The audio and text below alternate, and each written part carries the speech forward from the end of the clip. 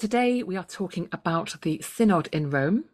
The Catholic bishops and priests and lay men and women from all over the world are gathering for the Synod of Bishops to discuss synodality, the Church and its mission. It's part of a 3-year process initiated by the Pope, and apparently all 1.3 billion Catholics in the world have been invited to contribute. There are 2 Synod meetings of bishops in Rome. One begins next week and the second is in a year's time. The Synod is running from the 4th to the 29th of October, but before that, over this weekend, there's an ecumenical gathering, a 4-day prayer vigil in St. Peter's Square in Rome. The Archbishop of Canterbury is going to be among those there. And that suggests that for the Pope and for those attending, this is more than about even just the Catholic Church. I'm really grateful to all our expert guests who've joined us for this discussion, to everyone who's taken the time to listen to what they have to say, and I hope to add your comments and questions a little later on. Put any questions and comments in the chat box.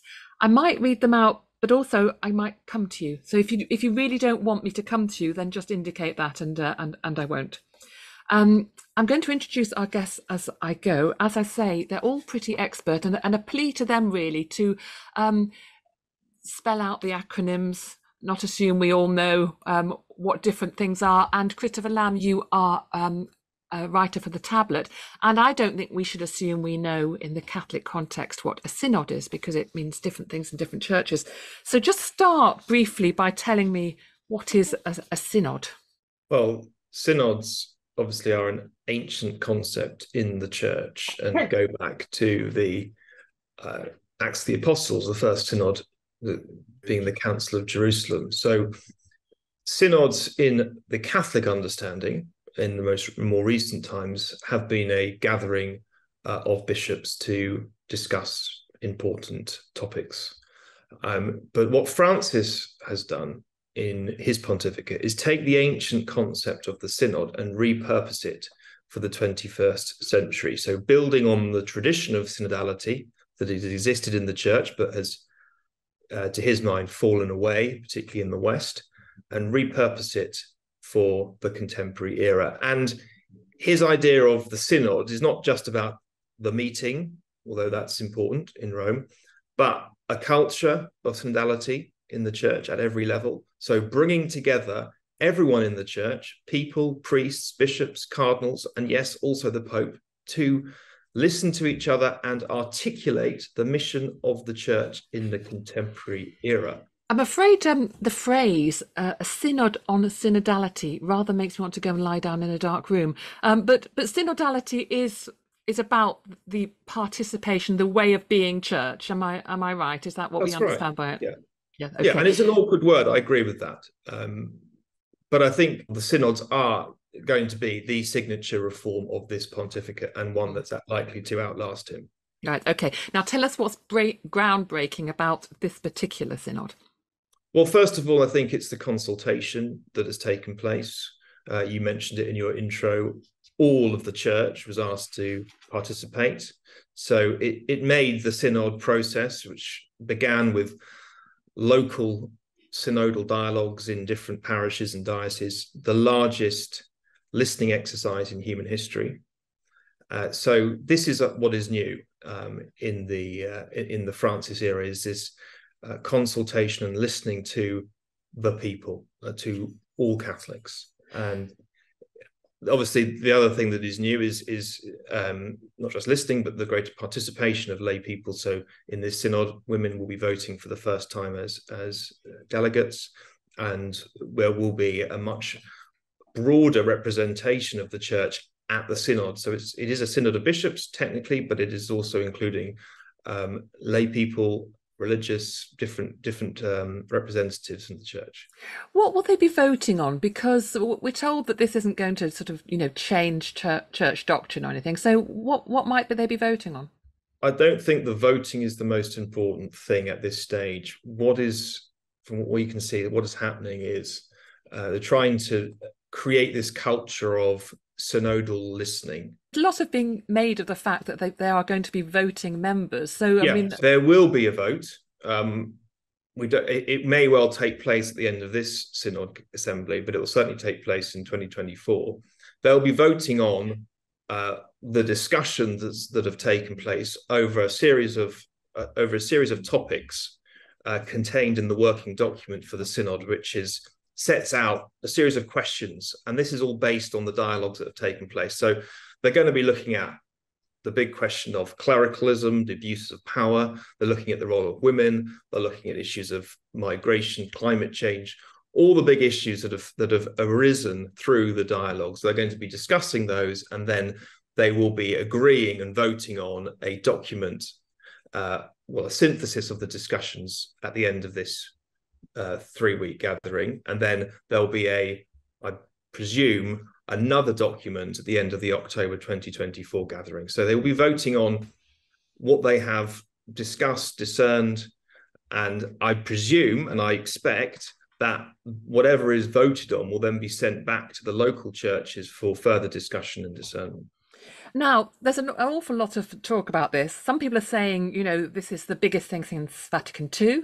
Some people are saying this is another Reformation. It's about the future of Christianity and not just Catholicism. How much of this is hyperbole and how much of this do you think really is the case? Well, I think the Synod has great potential for those things, and the ecumenical element that you emphasised at the beginning is vital, because this is about the Catholic Church not just listening to one another, but listening to other Christian churches and traditions, particularly those traditions that have a more developed idea of the Synod or of synodality. So I think there's great potential for that. And I would recommend the Thomas Halleck reflection to the Lutheran World Assembly, Father Thomas Halleck, Czech priest, who recently reflected on the Synod and what potential it has to be a very inclusive moment for all Christians. But I think we should also emphasize the context for where this Synod is coming from. There is clearly a big need for reform and renewal in the Catholic Church. We've had the abuse scandals that have really devastated Catholics. Those have exposed the deep need for reform, not just to tackle the problem of abuse, but to deal with the underlying abuses of power that led to them. And of course, the Church is in a new era. We are facing unprecedented crises, climate change, catastrophes, the migrants crisis. So the Church can't simply continue as business as usual. And I think that is what is behind a lot of the synodal renewal. That is what I think is driving Francis. Thank you. We'll come back to you, I'm sure, Christopher, but I'm going to turn now to Professor Anna Rowlands, who's Professor of Catholic Social Thought and Practice at University of Durham, but she has been working with the General Secretariat of the Synod, and she has seen the fruits of this enormous consultation. And I understand you've not been sleeping and you've read most of them. Anna, 103 billion Catholics. I mean, I'm not going to ask you how many have engaged, but I mean, I will ask you, how far has the reach of this consultation gone? What's been the nature of the engagement? One of the first things to say is that the ambition of the consultation was exactly as Chris has said, which was that the Pope wanted every single Catholic and anybody who felt that they had a sense of belonging, connection to the Catholic community to feel that they could contribute. The reality is that invitation went out in a pandemic. It went out into a church that's struggling with various challenges in terms of engaging its laity, and also in terms of the challenges, interestingly, of bishops and priests feeling that they can speak openly and freely in their own right too. So the reality is that was a genuinely universal call for consultation. What comes back to us is, in effect, a representation of the reality of where we are as a church right now, which is that in some contexts, the invitation to engage was taken up with huge enthusiasm, huge creativity, and actually some of the richest and most impressive reports that came into us that gave us the best kind of data and reflections came from contexts in Latin America, in Asia, in Africa, where there was a really vibrant engagement with those themes. And the messages that come out from those contexts are a real desire to have a vibrant, participatory church, one in which there is increased transparency, better participation, more involvement in the governance and structures of the church itself, but where the church itself is actually more capable in this generation of reaching out to accompany its own laity, so that particularly family groups, younger people, people with disabilities, women who feel that the realities of their own lives are quite disconnected from much of what they hear in church, all of those voices are there in a global context. Do you detect a difference between the concerns coming from the global north and the global south, which one might anticipate? Yeah, so interestingly, this is one of the things that people said to me before I read the reports. They said it's really obvious what you're going to find. You're going to find a church that's divided between global north and global south. So that basically you've got the Swiss and the Germans who are all about kind of identity issues. And then you've got the global south, which is absolutely dead set against those issues and has a whole series of other things that it's concerned about. That is simply not how the reports read. So the reports read with a really striking correspondence in issues that face the Catholic Church at the most local level globally. And they are things like liturgy that actually engages people, preaching that isn't either too hurriedly prepared, judgmental, or completely impenetrable and academic and abstract. It's about women feeling that they have a place in the church, which is not merely a kind of service role, but which fully uses their charism so that they participate fully. It's issues about transparency, about abuse, about accountability. But most of it is a desire in a very complex, demanding world that we live in to have a church which feels like a positive, beautiful place to belong and make a meaningful difference. I was struck by the submission from the Irish Catholics, who say they want better prepared, shorter sermons and fewer bloodthirsty readings from the Old Testament. I think I'll say amen to that one. But I'm just wondering to what extent you heard from Catholics who are actually opposed to the synod process altogether. Yeah, so we absolutely did. Many people made individual submissions. So the Synod Office received individual letters, they received submissions from very particular groups from all around the world, and every single one of those was read, despite the kind of accusations that all of that would be ignored. So there are those who feel very strongly that either their voices, we might call those on the ecclesial margins, they feel their voices are not really welcome. And there are two versions of that. One is a group who would see themselves or self-label as traditionalists, who maybe, for example, might attend Latin Mass, etc. And they feel that this is a deeply dangerous process and also one from which their voices are excluded from. Now, that isn't a completely homogenous group, and I shouldn't present it as such, but that's one grouping who obviously did write individual submissions. Another group are those who feel perhaps at the other more progressive end of the spectrum, and I don't really like either categorization, but for the sake of shorthand, that they feel that the synod process, that they've been consulted endlessly before and nothing will really change. And they worry that there'll be a kind of constant watering down process from the kind of liveliness of what's there at the grassroots, the kind of visceral honesty of that, and that it will be watered down as it goes up through the process, which is one of the reasons why what Chris said a moment ago is really important, that this is meant to be a circular motion, so that it isn't something that just starts with the grassroots and goes higher and higher and higher, but rather at each stage there is a circling back to the grassroots.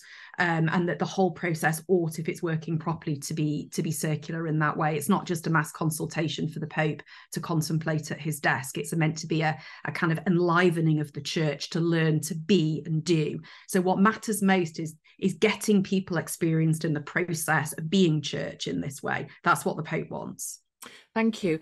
Martin Pendergast, you're the co-founder of the LGBT plus Catholics Westminster and chair of the Global Network of Rainbow Catholics Theology Committee. Two questions for you, really. I mean, one, if you could just summarise what your constituency are saying to the synod, and secondly, whether you have confidence in its processes. Thank you, Rosie, and good to hear from Anna and Chris as well. I think our main element in our submissions has been to address the question in the Synod's working document that Chris referred to. There's a question there that asks how the Church can create space for LGBT Catholics. And we'd rather like to turn that question upside down and say, that's not the real question. The real question is, how can the spaces that we have created for ourselves, spaces of faith and celebration and commitment and work for justice in all sorts of areas, how can those spaces be respected and valued as contributing to the church's communion, participation, and mission? And at the same time, we also call for further consideration of elements of the church's teaching which so many have found unacceptable, including even cardinals very involved in the synod process, that so much of our current teaching on sexual orientation and gender identity really is quite falsely based, and we need to honestly recognize that.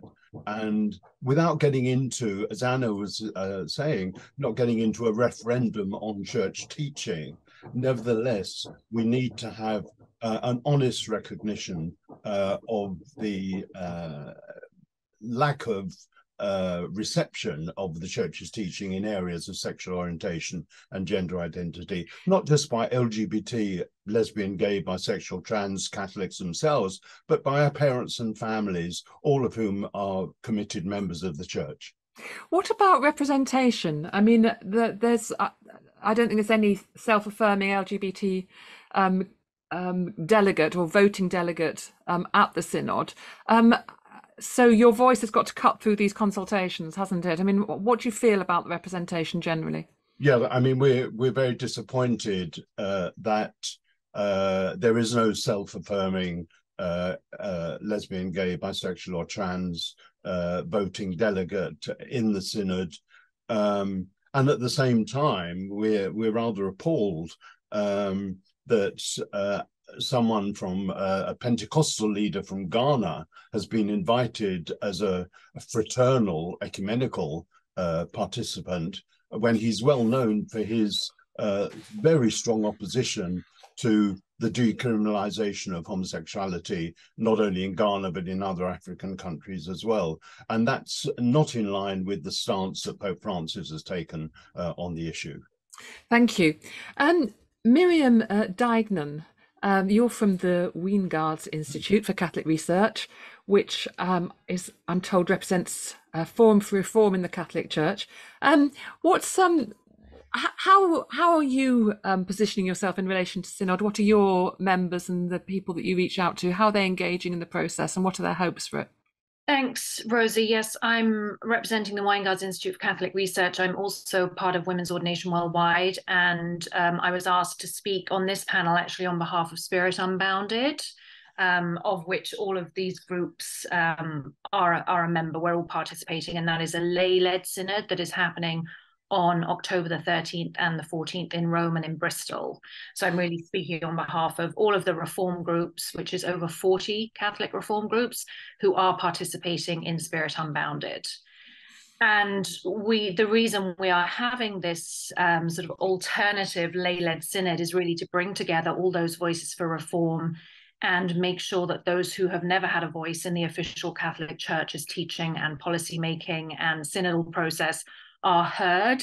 And it will be an open forum, open to the public, that is really running, in a very different way to the slightly secretive closed door synodal process that ordinary Catholics can't really participate in beyond the listening sessions and the discussions that happened ahead of time. So it's really to bring a voice to the marginalized groups who want the bishops to listen to their genuine concerns. But can I ask you, have the groups that you're engaged with, have they been participating in the consultations that have been taking place? Yes, absolutely. The Weingards Institute, as an example, has written a constitution for the Catholic Church, a proposed constitution that has been co-authored by many Catholic theologians and signed by hundreds of supporters, and that was hand delivered by myself to the Synodal office and entered into those documents. And all of the reform groups that are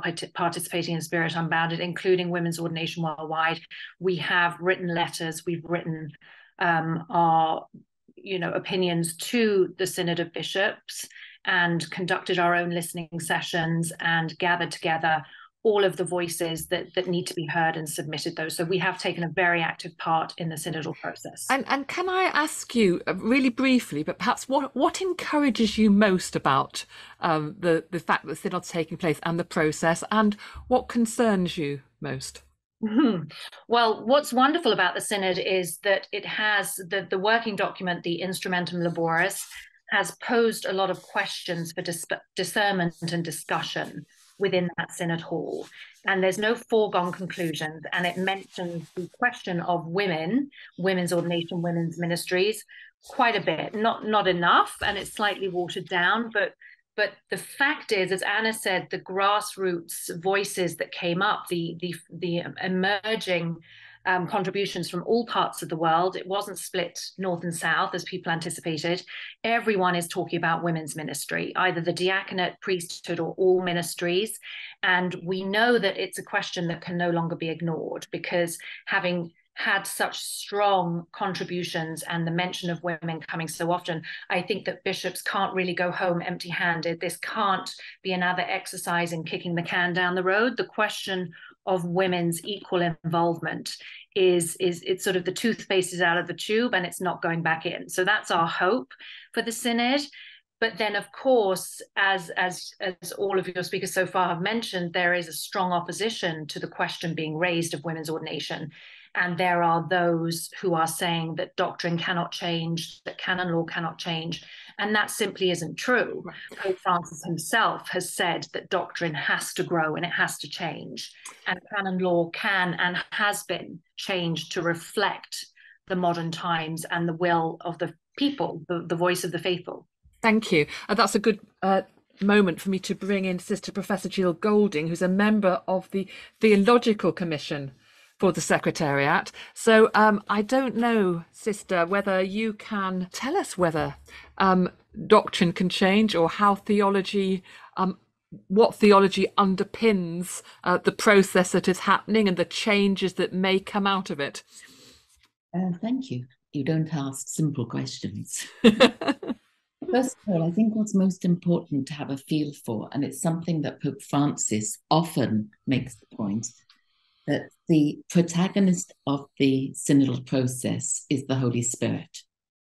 So, in a sense, what he's looking to in saying that is that all of us, if we are open, can, as it were, perceive something of where the Spirit is working. That's what the point of the listening sessions were. People came together to reflect on the word of God, and then, as it were, to raise up what they felt was being made manifest to them in their heart. They didn't come to lobby for any agenda. They came to actually exchange in depth. And that really is the foundational movement that's underpinning the synodal process, which in itself is not just something that he sees, as has been said already, occurring within the assembly, but as it were, in the localities. So the Instrumentum Laboris itself is not just a document for the assembly. Francis made it quite clear that it's also a document for the localities, for people in the pews, for anybody. And I keep putting this forward in various talks and presentations I'll give, to be engaged with, so that we are all reflecting upon that. In terms of a change of doctrine, I don't think that's the primary focus for at all for Pope Francis, or indeed for the reality of what's occurring. It's primarily to raise up the fact that the people of God all have voice. And that means that whether people are lay people, religious, priests, bishops, whatever, we have something to learn from them.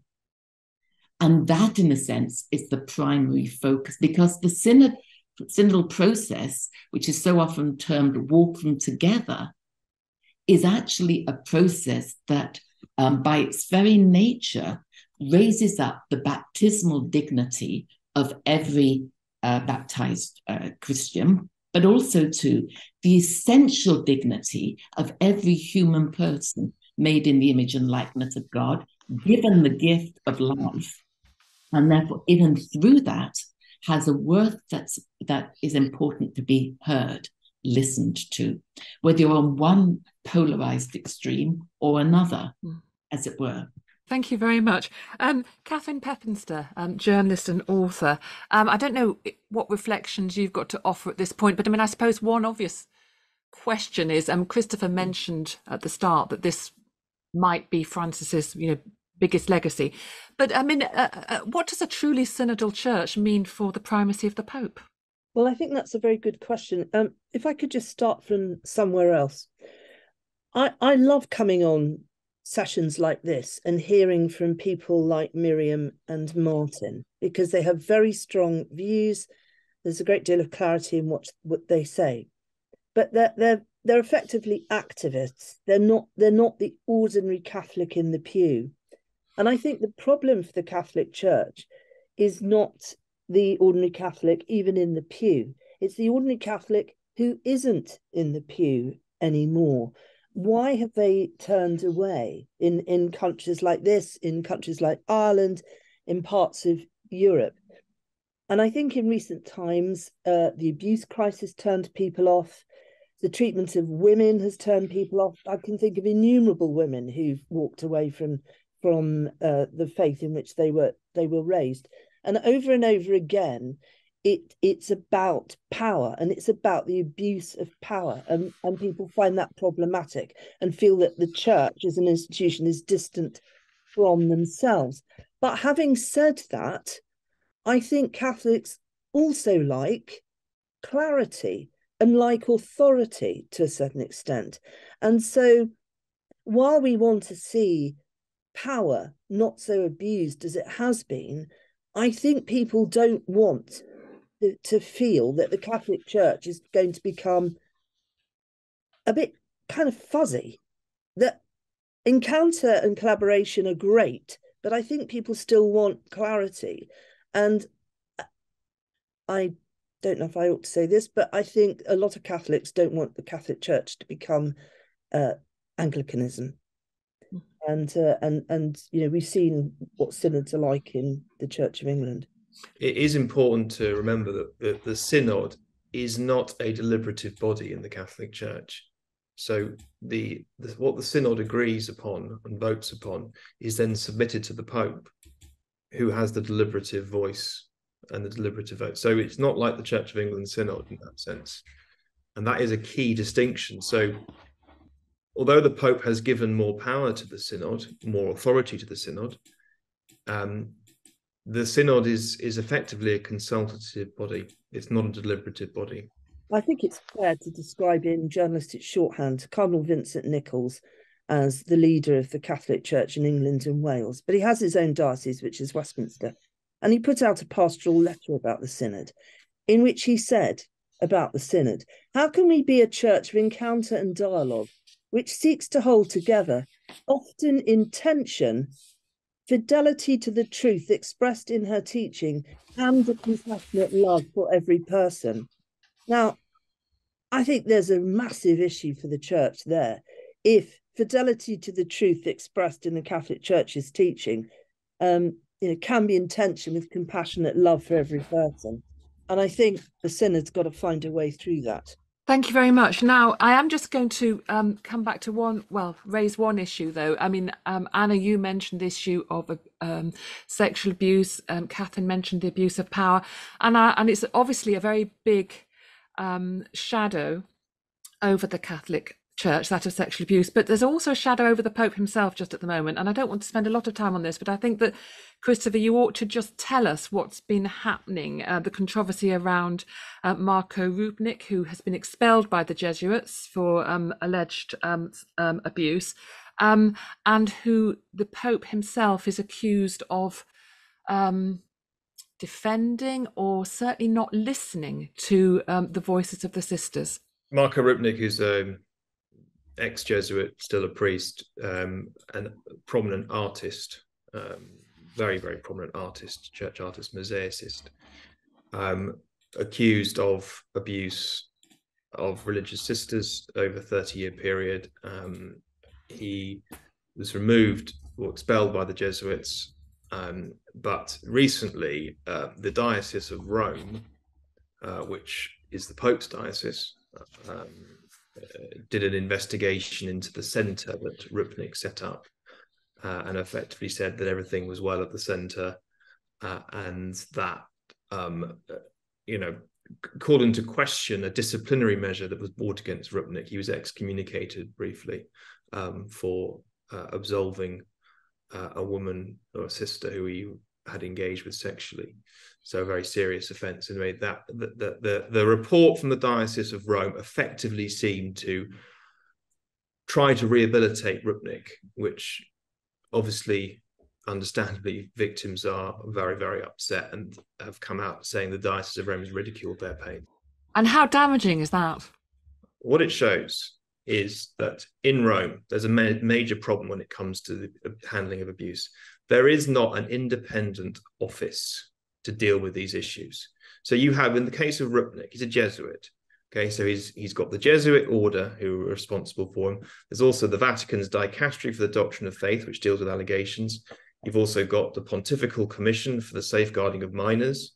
You've also got the Diocese of Rome. All these different entities, it's a mess. So there needs to be one office investigating the case, getting clarity, dealing with the problem, making the recommendations, and responding. Now, there are big questions over what has happened here, and the Pope has in the past said, he's denied intervening improperly in this case, but this also hits at the big issue for the Synod, which is transparency and accountability. Thank you. It's a great example of the need for that. I was interested in the degree to which the Synod is also the focus of hostility to Francis and his entire agenda, which I wonder if it's going to deal with. I mean, we have the man leading the polls in the Pope's native Argentina who denounces him as a force for evil, literally. We have the movement of the general, what used to be called the alt-right, but is now rather bigger than the non-alternative right. There was, in Italy, we have the My Pope is Benedict movement, or had, and his policies on immigration are enormously contentious in large parts of Europe. And to what extent is the Synod taking place in a bubble and completely ignoring what seems to be the most interesting political development in the Catholic Church at the moment? So I think that there is a very noisy, well-represented in public in a certain kind of particularly social media context where the anti-Francis and anti-Synod agenda comes together. I actually don't think that it's a bad thing that the focus of the Synod is largely not on those questions about propping up Francis, or any notion that the role of the Synod is to defend Francis's position. The role of the Synod is to conduct its own process as much as possible, quietening what is very often a very unhelpful and skewed conversation. We were talking earlier about the fact that this was meant to be a mass consultation, the largest listening process in history, as Chris said. And the reality is that it's those in the middle who didn't really take part as much as they might have done, who were the ordinary Catholics in the pews. Those are the people that we need to engage. Those are the people that we need to draw along, and they need to be drawn along as the journey goes. That conversation about anti-Synod, anti-Francis is politically very significant, but it is largely a political and well-funded movement which has its very own ecclesiological, social and political agenda to it. Now, those people should be distinguished from those who have concerns about the Synod or who don't feel well represented themselves, including certain conservative voices. I'm much more sympathetic to thinking about how those voices need to be engaged. But those political questions, I don't think they belong on the Synod hall floor. They do belong in the wider Synod process, but I don't think they belong on the floor of the Assembly. Chris and Catherine may have other things to say on that, but can I just say one thing on Rupnik and abuse. If Francis has been involved in any way, that's a really serious and major issue. And the danger is that will overshadow at least the next week or so. So it's important that you raise it now, and it is significant. But what the Synod is trying to deal with is the deep, difficult culture issues of the Catholic Church right now. And the reality is that figures like Rupnik and a series of other individuals who we found were in major significant roles and very involved in abuse were raised up in the era of a different papacy where there was a culture of supporting these charismatic individuals in ways that have turned out to be deeply problematic. So this is not just an issue that belongs on the desk of Francis. How Francis deals with it is critical, and in no way would I wish to dilute that question. But if we're really going to deal with the culture of abuse in the Catholic Church, we've got to deal with the last few decades and the way in which we raised up particular characters in ways that really have turned out to be deeply problematic. So I would hope that we can think about this in terms of how do we deal with who we are and where we are, and the reality of what allowed abuse to become such a significant and problematic issue in the church. And that's not just about Francis. Well, I think the opposition is a factor. It cannot be ignored. And I saw at the Amazon Synod in 2019 the effect that had in terms of the understanding of what was going on in the Amazon Synod, which was supposed to be about the Amazon region and the needs of the church there, etc.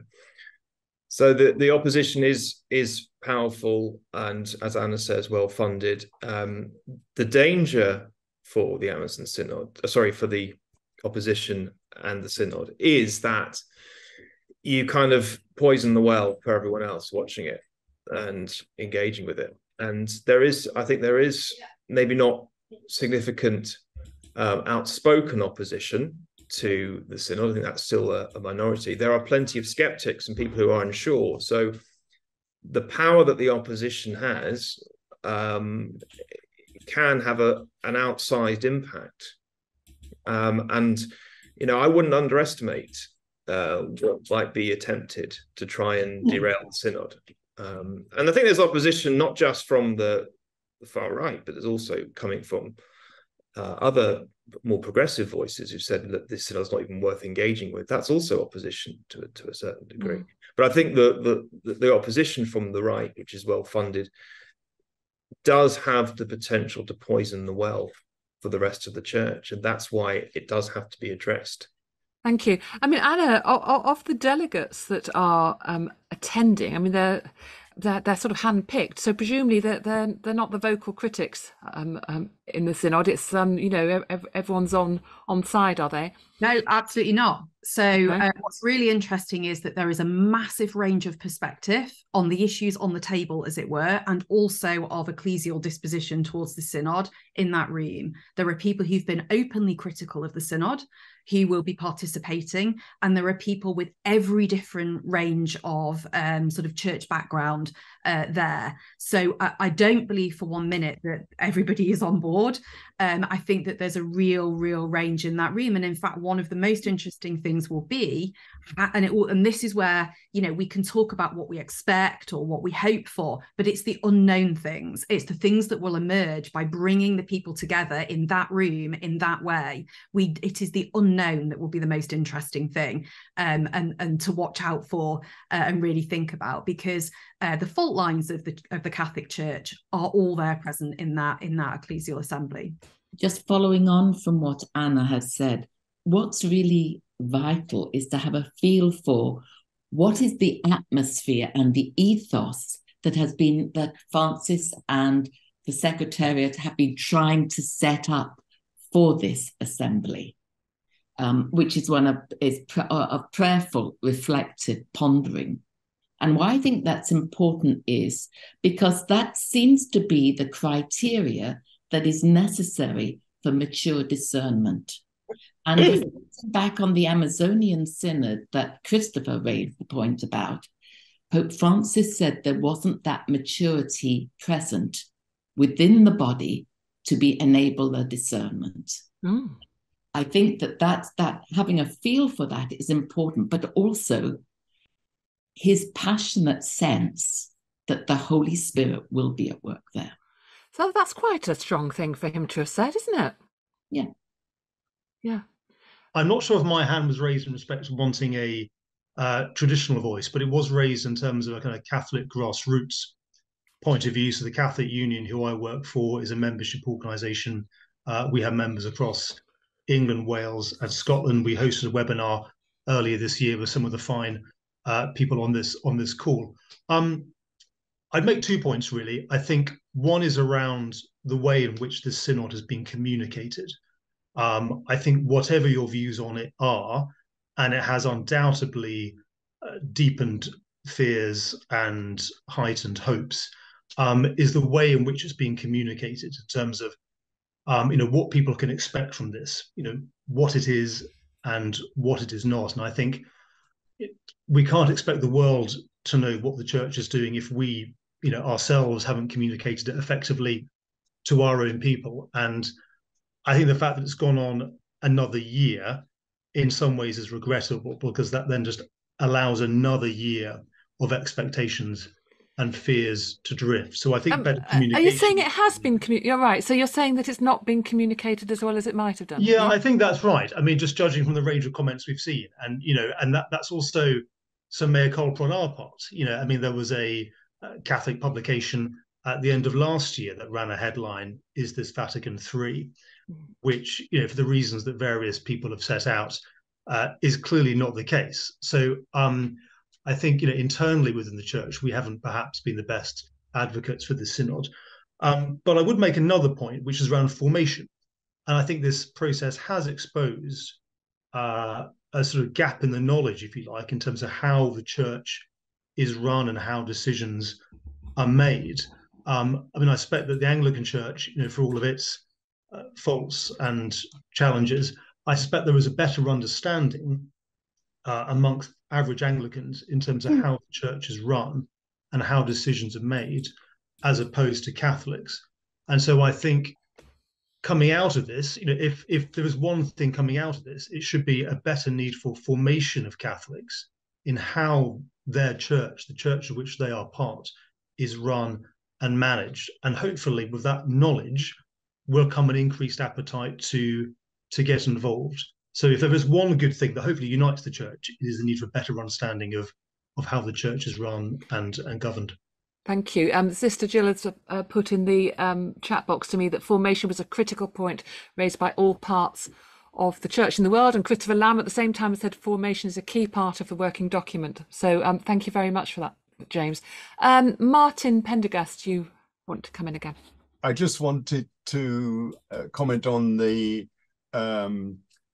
this position that's been expressed about it's not the ordinary people in the pew that have been involved in this process. My own local parish experience is that we conducted our listening process over 2 occasions, 2 Sundays, in the middle of Mass. Instead of the homily, we had a listening process where members of the congregation spoke and listened to each other about the various questions that the synod was raising, and that formed our submission into our Westminster Diocese report.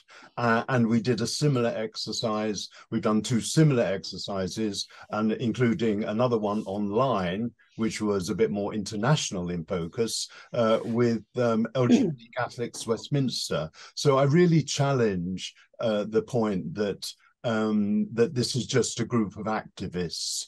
And through this process, certainly in the LGBT Catholic community, we're attracting new people. We're attracting people who are seeking baptism, who are seeking reception into the church, who are seeking confirmation because the church has walked away from them 25, 30, 40 years ago.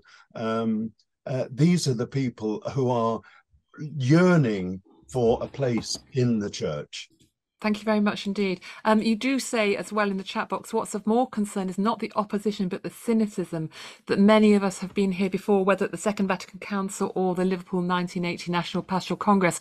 So that expresses your concern that maybe the synod won't deliver for you. Yeah, can I just come back on that and say that certainly at the Liverpool National Pastoral Congress, a good number of the questions that have come up in the recent synodal process and consultations were raised there back in 1980. Questions of the ordination of women, the ministry of women, the admission of divorced and remarried Catholics, a greater sense of church unity, and also a review of the church's position relating to LGBT Catholics. Just hearing people talking about the opposition to Pope Francis, and alongside the opposition to Pope Francis are a lot of people who absolutely adore him, who are huge fans of his and think he can do absolutely no wrong. So in that sense, you could say that he's a rather divisive figure. And popes used to be viewed, their title was pontifex, the bridge builder, the person who would bring Catholics together, and that you'd all be loyal to the Pope, come what may. And I think much of this issue with the divisions over Francis is probably down to social media. That's the era we live in. But I think it does raise the issue of what kind of person should be the next Pope. And Francis is 87. We don't know if he'll abdicate like Benedict did or whether he'll keep going to the very end. But the very end, given he's 87, can't be that far off. So I think when it comes to thoughts about what kind of Pope we'll have next after Francis, I think those who vote need to think about, do they want somebody who's such a Marmite figure, or are all popes going to be Marmite figures in the social media age? And therefore, how do they deal with that?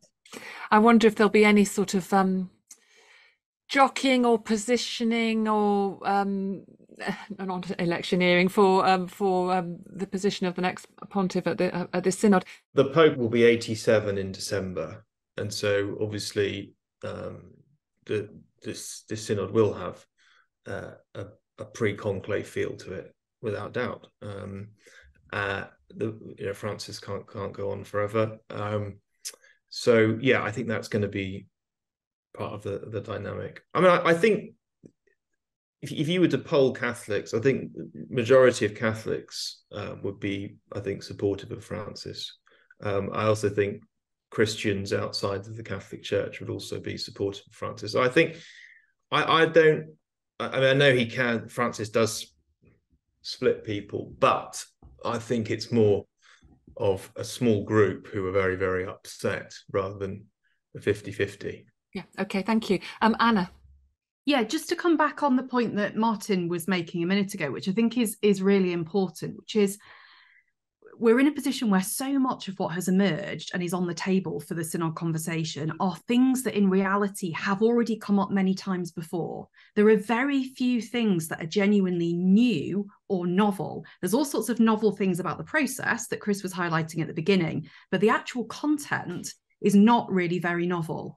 So that implies that there are real issues with the reception of previous synods and the materials that they've produced, the reception of previous teaching, the efficaciousness, the effectiveness of various formation programs, which is, the formation point is critical.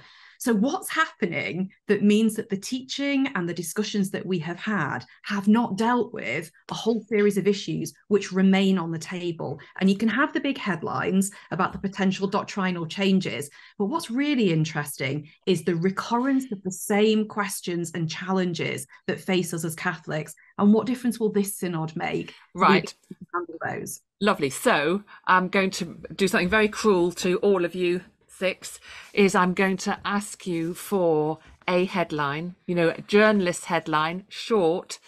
What do you think is going to be the headline that will come out of the synod? I'm going to start with Christopher and Catherine because they're journalists and they should be able to do it quickly.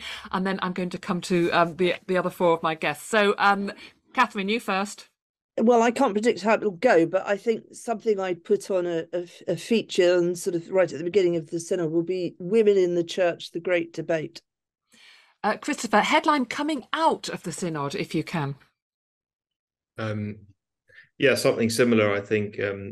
Synod opens door to women deacons? Question. So Miriam, what do you say to that? What would your headline be? Yeah, Your very similar. Women can no longer be silenced. Martin? LGBT Catholics fully valued and respected. Sister Gill? Spirit-informed, outward-facing church. The headline will be something we don't yet know and cannot anticipate. Oh, that's ducking. That's ducking the question. No, That's your headline for the beginning. That's your headline for the beginning. Well, look, thank you all very much indeed. I hope that was useful, informative. I certainly learned a lot and enjoyed the discussion very much. I imagine we might want to have another briefing in a month's time and discuss whether we were right in our headlines and what we've made of it all. But thank you all very much indeed for joining me, and see you again soon.